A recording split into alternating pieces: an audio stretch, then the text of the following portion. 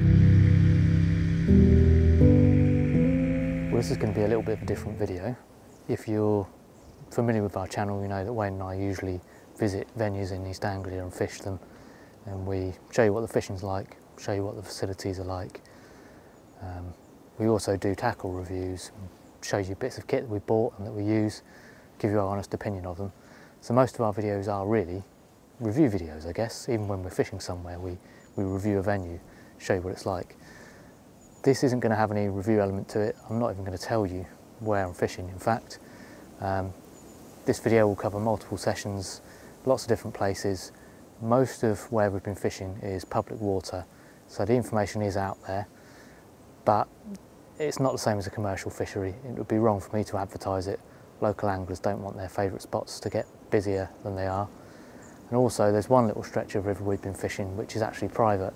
Just been fortunate enough to be given permission to fish it, and also to be given the use of a couple of boats in which to do so, which is brilliant.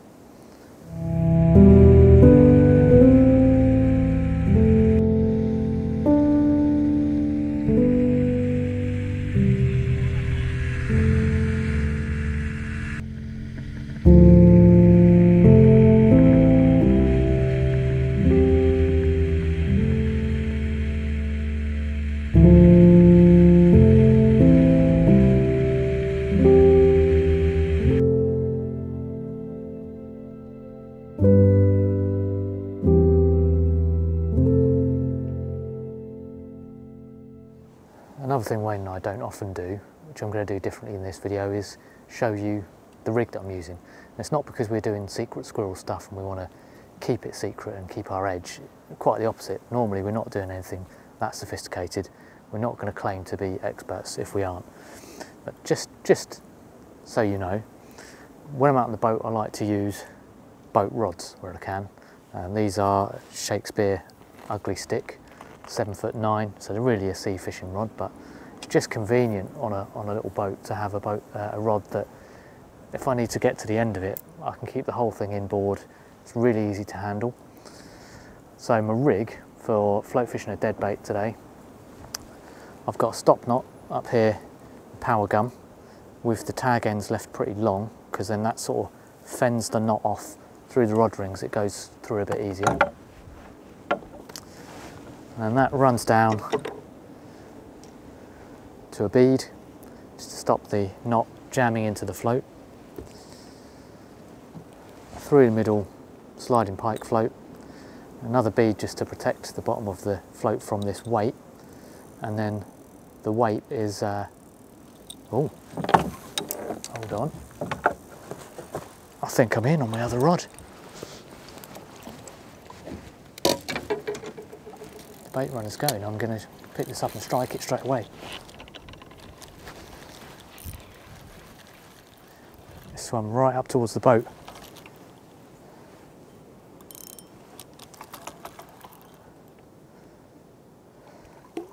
Oh, it's not a bad one, actually. It's not too bad. Well, I realise your view is mostly just my legs at the minute, but a take on camera, it can't be bad. Right, let's get this puppy in the net.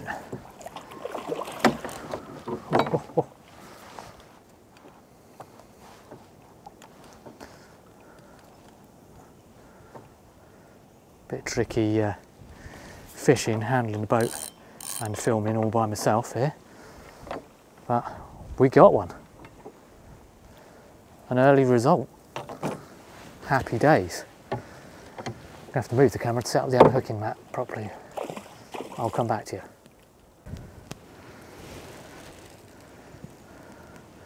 Well, there you go. Actually interrupted me describing the rig I'm using with the take, and as you can see it works.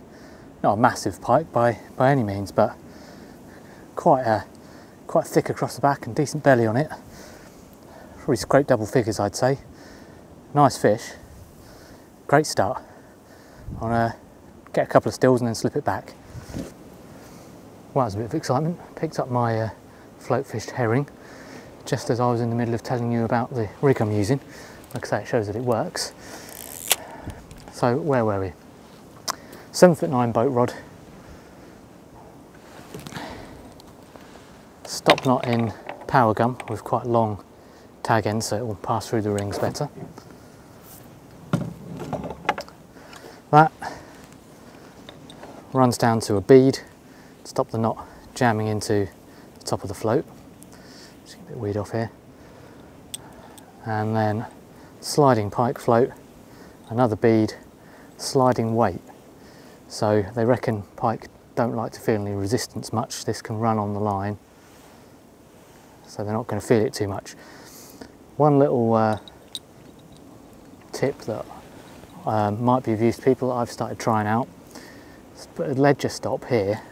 That way I can adjust how much line on the bottom I have laying down. So this weight, if I just had the weight, would butt up against my swivel to my trace, but I've got this ledger stop on here, so actually I'm fishing well over depth with the float laid flat, and I can have that amount of line or any amount I want by adjusting that pinned down to the deck so that it won't spook the pike.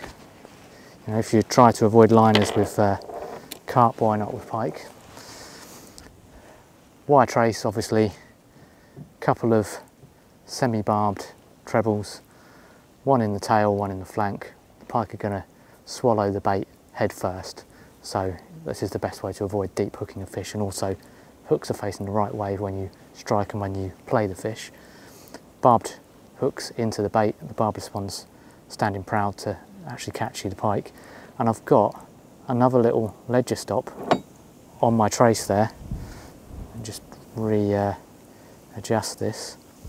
So my top treble, got a bit of tubing on the shank of the hook and a ledger stop butted up against the hook to stop it pulling down and having the bait all bent out of shape.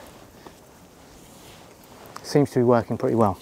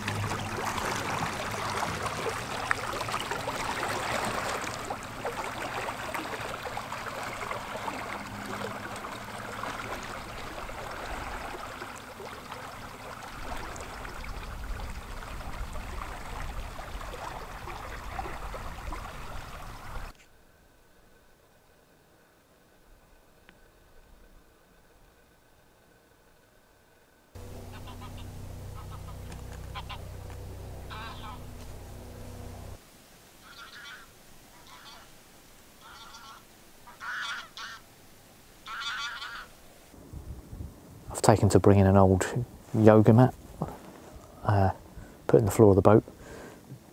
Helps keep you a little bit quieter, soften your footfalls on the boards of the boat. If you're by yourself like I am today, you can sit on it, use the actual seat as a backrest and kind of stretch out. Pretty comfy, and it gets you down out of the wind. Plus it helps keep the floor of the boat a little bit cleaner, since I'm only borrowing it, I don't get too filthy.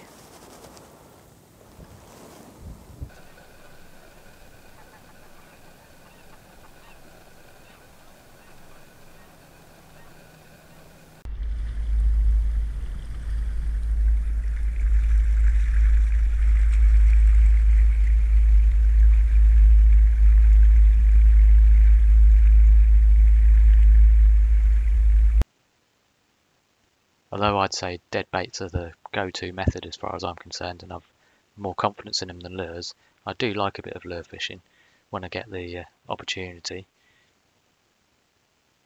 This was second cast after changing to a different lure. I know people say, you know, sometimes a different action or a different colour is just what's going to work on the day. I only changed because I was using a bigger plug with 2 trebles on it and it was getting loads of weed.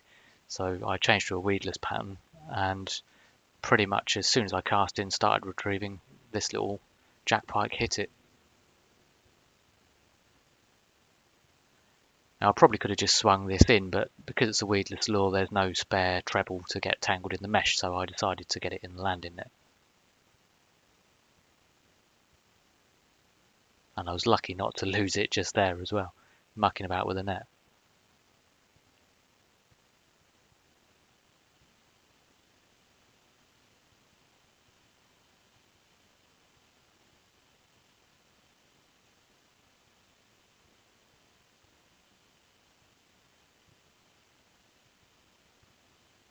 Second cast of that lure, very gratifying. Here it is, Rapala weedless shad, size 8 I believe. And there's the little jack pike. I'm just happy to get one on the lure. For me that's a win, size kind of irrelevant. We're getting towards the end of the season now and I'm kind of missing it in advance. This will probably be my last pike session of the season, I expect. I'm sure in the summer I'll be back in the mood of wanting to fish for carp and tench and enjoying some warmth. It'd be really nice, but there's something about being out on the Broads and fishing for predators. There's kind of a wildness to it. I don't think you can beat it. Wayne doesn't agree with me, but I think pike are probably the most exciting freshwater species to fish for, or at least one of them. Okay, they don't fight as hard as carp, but they do grow big. They're beautiful fish. You can fish for them with a variety of different methods. There's just something exciting about waiting for a predator to pick up your bait or to hit a lure. I love it. The Broads is quite a strange landscape really, if I can call it a landscape. Maybe we should call it a waterscape, I don't know. From a distance it does look pretty boring because it's just flat. But once you get out here on a boat and down at this level, in amongst the reeds, it's full of little mysteries. You just want to know what's around the next bend. Just an amazing place to spend time.